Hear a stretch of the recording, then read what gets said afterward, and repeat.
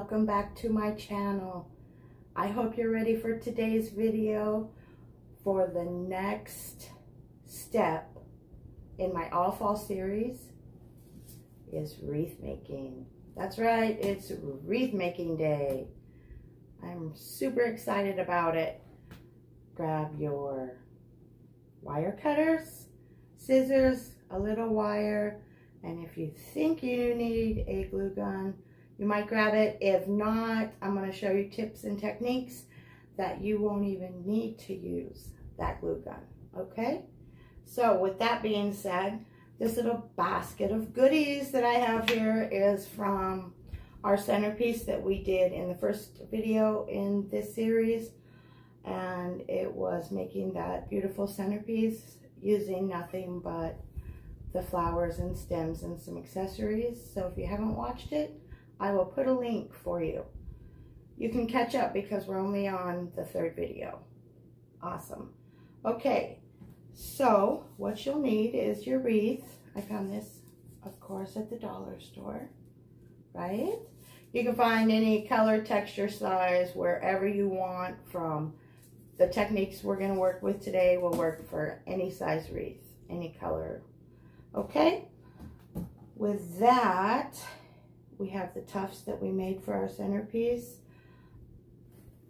the loose flowers, some accessories that we can add in. Perfect. What I'm going to do is I'm going to move the camera closer in so that you get a better look and a closer visual on the actual making. So stay right there. That's gonna work for us all. Okay, with that, let's go ahead and get started. So we have that lovely tuft. I'm actually gonna take 1 second and do a quick refresh on how we got that little darling. So you're gonna make like a shoe bow, basically. So I'll slow it down a little, sorry. One loop, leave a little on the end, do one loop, and your next loop. So when it comes out, it looks just like, sorry, a shoe. Give it a snip. Take one of your small pieces of wire that you've cut into a half and then a half again. And you take it between each side. Wrap your index finger in it. Grab a quick hold on the back. And you're going to twist. It makes a nice, tight, clean bow. Okay? You can pull it in, pull it out, cut it down, whatever you need to. But it's super easy. Don't get too particular about it because once it's mixed in with everything, it's perfect just the way it is. All that was $1. Everything I'm working with, guys, is from the dollar store. I did want to refresh on these. These are the stems I'm working with. Each one I purchased had roughly 5 different blooms, which gives you quite a bit. So for $5, which is what we worked with in the last videos, we are still working with that same $5.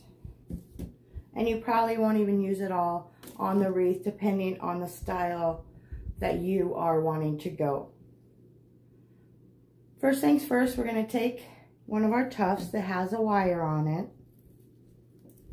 You may feel like you need a glue gun. I don't particularly like to do that just because it does help when you're poking it through, if you see a little hole or what, to go straight into that. Especially because this one we are going to attach through the back. So what I do is I split the wire and take that through one of the other pieces and I twist it around, okay?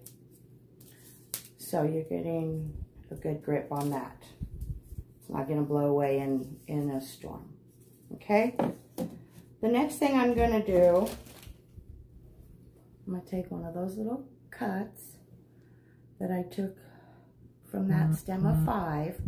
Remember, I had left those longer. You always want to cut as long as you can in the beginning, because if you use it for different projects, you may need to cut at different lengths. You can always hide or what.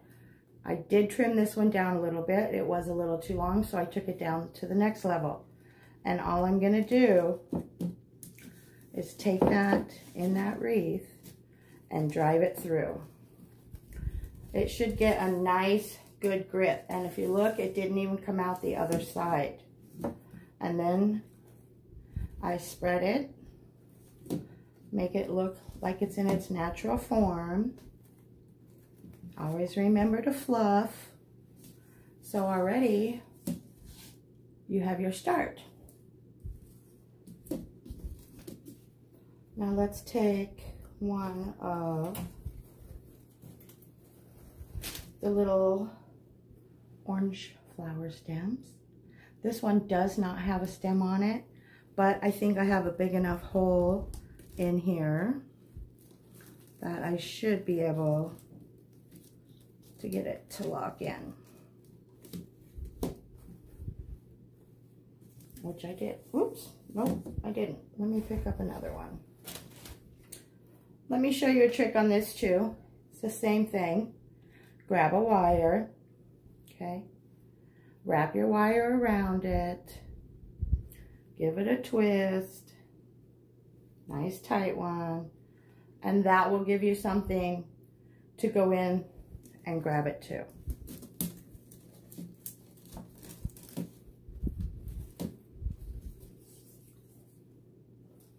Okay. Let's take another one of those. I had cut a couple more, but that's okay. We're just going to cut. Remember to push that pretty greenery all the way to the top. Maybe when you purchase it, all the way at the bottom, slide it to the top. Give it a nice straight cut. And come in on the opposite side of that one leaf that you put in.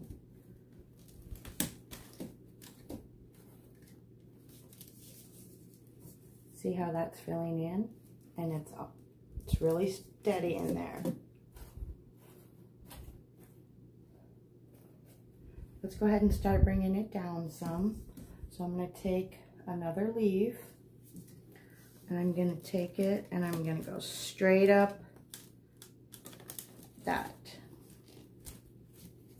You can pull the tuft on one side in, and then you can have that one coming out. You'll know later on, once you come up higher, you could flip it over. You see, it's super universal. So we've got that leaf. Now let's go ahead with another leaf. Now this set was fun from the dollar store, and it has berries, and it had an acorn and a squash in it. So obviously, grab that bunch because you're getting a lot of bang for your buck. See how they're so spread apart? Take that, push it to the top. Okay, what a difference that makes just by fluffing it and pushing it up to the top. And then you're gonna cut it about half of the stem.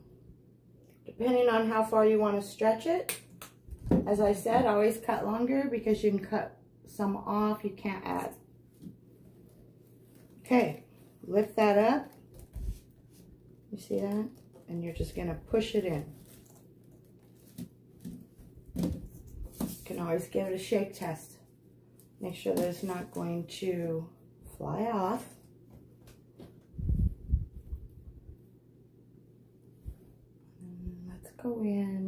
Let's go in with a couple of the other tufts.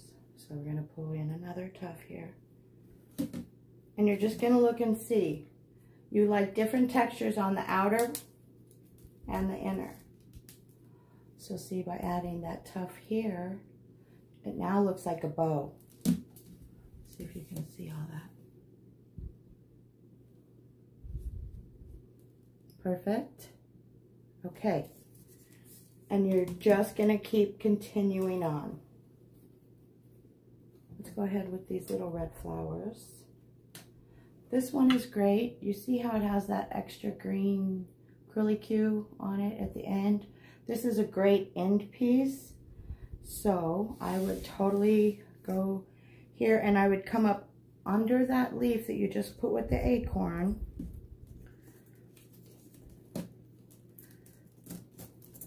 And pull it in. And you want to keep most of that stem on there because you want it to climb up.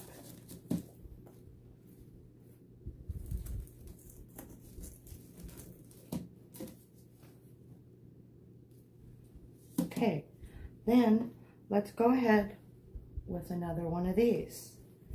And go ahead and just push that. This one I should cut.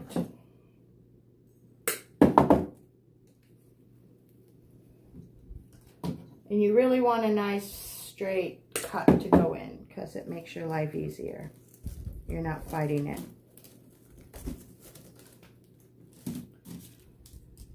You see now we have almost half of the side done, right?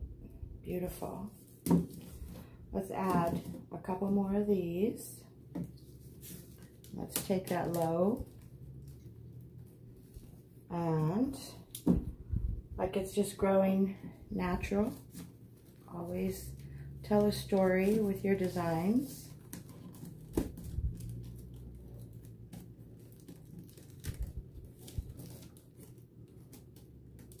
Sometimes you have to fight with it. Let's see how that comes down. Now it looks a little bare down there by itself, so let's go ahead and add one more thing underneath it. Why don't we add one of our mesh tufts that came on this large roll, and you'll be able to do your whole house between that cordage and this mesh. And let me recap if you didn't hear. Always make sure if you're going to do some dollar store decorating that you hit it early before it gets picked over. Don't obviously wait till the week before. It's kind of like ordering your flowers on Valentine's Day, right? It's kind of something you really shouldn't do. Men, I'm talking to you. Okay, see how that kind of fills in a little bit behind it? Okay, so we're getting there. The more you add, the more textures that you get. These are also at the dollar store. They're glittery. They're a really nice bright orange. And they really add some pop into this. So I'm going to add some of those for sure. Okay, so you take a nice, good sized piece that you've cut. Remember, it came in this size with 4 stems that then I went in and cut that one center one. I left it the longest piece, but you find a nice break to where you can cut it to where you still get length from both pieces. I cut there, and this is what I come up with. And that's great for your sides. Okay, so you're gonna have your sides there. This super long piece is great for your top because you can come all the way through it. And remember with this, let's actually use that one for the bottom. Let's use a couple of these. So see how we put that bling right there? And let's go ahead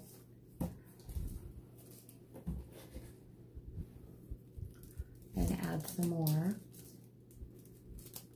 going up.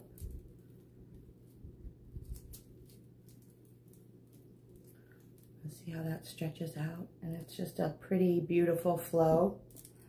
And then take that nice long piece and you come up from the bottom with it. And the best thing about the silks and what, they're pliable, so you are able to mess with them as you're going, which I kind of like not using the glue gun for that matter also. And I like to pull my things apart instead of storing them, because obviously they never come out of the box looking like they did. So if I just store the flowers in a nice thing, I don't care about the wreath, I'll throw that in and what, but my, you know, the little guys I want to keep fluffy, I'm able just to put them in a shoebox and keep them a little bit more. So you see how we have that long glitz coming down and also on the sides. And then we're going to add a piece of that to the top also. Now, I want to show you. Look how beautiful that looks. If you want, we're going to glue in a few little pine cones and what, but I wanted to show you. You can go at the bottom. You could turn it to the side and do another small cluster here. You could turn it to the top. I hope you can see it. How glitzy and pretty. But even just from the top. And then to the other side. Or curve it and put something up here. Just whatever feels natural to you. Whatever, I mean, once you get it done, you're like, oh, wow, I really might like that more on top, right? And let that be that, and do a small little cluster down here. One person will like this way, but super universal. Have fun with it. And then at the end, pull it down and tuck those little flowers away, because you'll always be able to redo it next year or use them somewhere completely different. So that is where we are. Now, let's go ahead, and that is where you can leave it, or let's go ahead and elevate it a little bit and do something on this side. That's nice for a bottom. So you could go something smaller on top, up here. You could turn it sideways at a slant and go something opposite. You go the top and go, I wouldn't go directly in the bottom, but I might curve one side of it that way. So I think I'm feeling it kind of long ways this way, and I'm going to do a little embellishment right up in top here.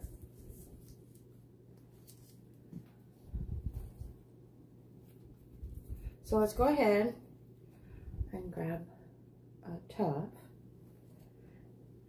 Let me turn that. I'm gonna go this way. And like I said, get your first one in there. Good. See, it's not really going anywhere on that.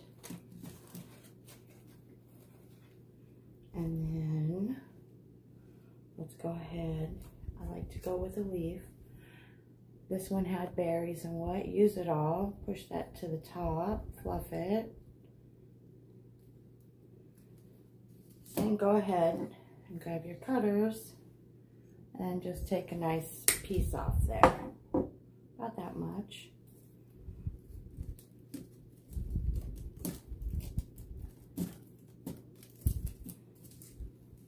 Okay. So we have our first piece in. Go ahead with that second one. Nice, pretty. It's a nice size too, because it takes a lot of space. So just push, pull that leaf around, because we're going to go ahead and add another leaf. Grouping, fluff it up. So we're kind of looking here.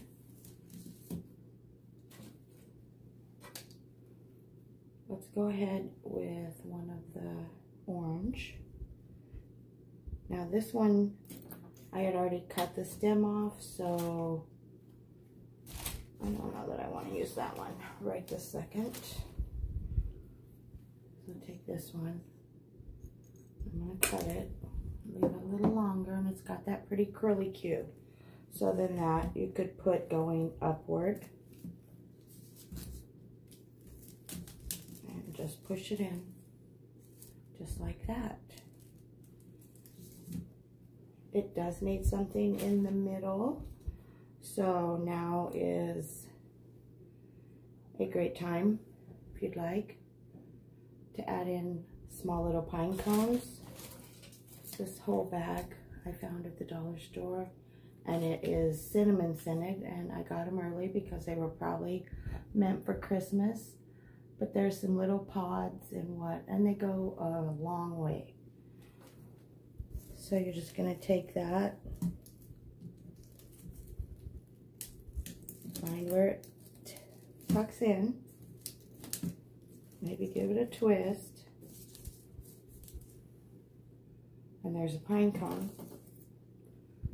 If you want, add a second pine cone. Let me get that end better.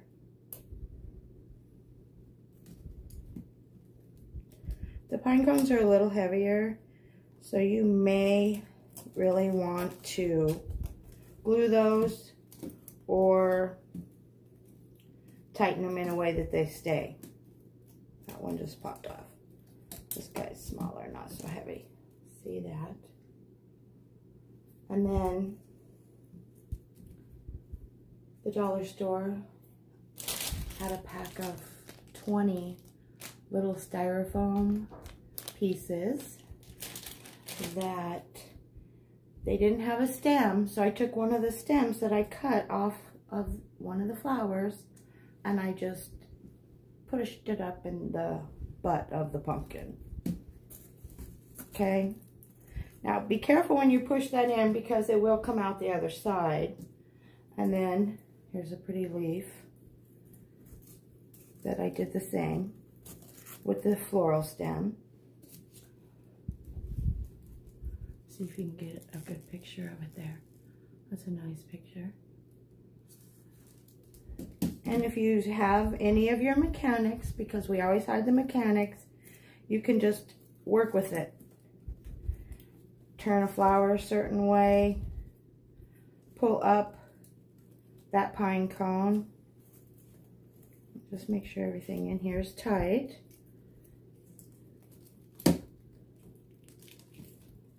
Sometimes you have to force it. There we go, that's better. And let's go ahead and with, let's see, maybe another flower tuft because I have that ready here.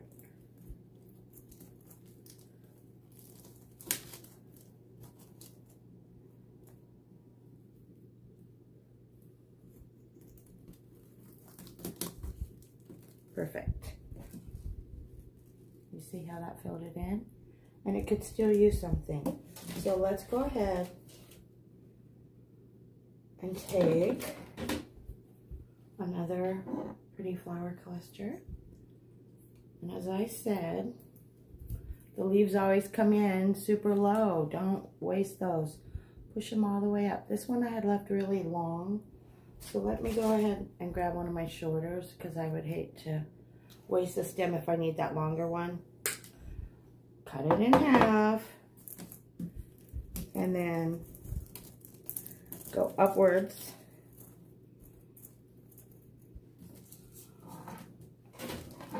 Look how perfectly it filled in that spot. So let me get you a further back view of how we're looking. So that could be the top, the side. I like it a little curved. And then what I would do to just finish it off, what I feel like it really does need was a little bit of that orange blingy, because that really does add so much to it. Take it in, push, take that flower, give it a little twist. See how that looks now? It just adds a whole different dimension to it.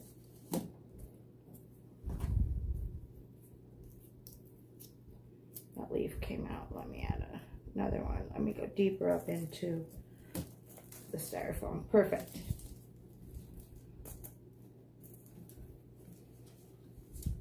So you see, it's all staying with just using what was provided for you. No extra materials. And I would love a little bit, 1 or 2 more of the orange. Now I always will take photos and post it at the end of the video on the little masterpiece that we created. I know you all can do it. Embrace that fun creative side. Now, so this one, because I went this way long, I'm actually going to kind of go, so this one I went really long with the glitz. This one I want to keep it a little more sideways, so it's just not taking the entire wreath. Let me find my little spot for that one. Actually, let's switch sides. It might want to go in that direction better.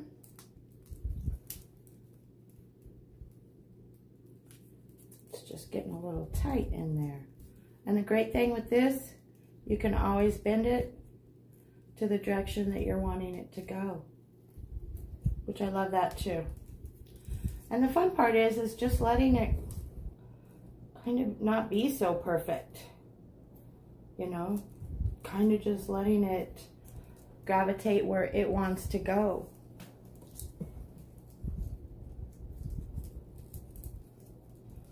Okay,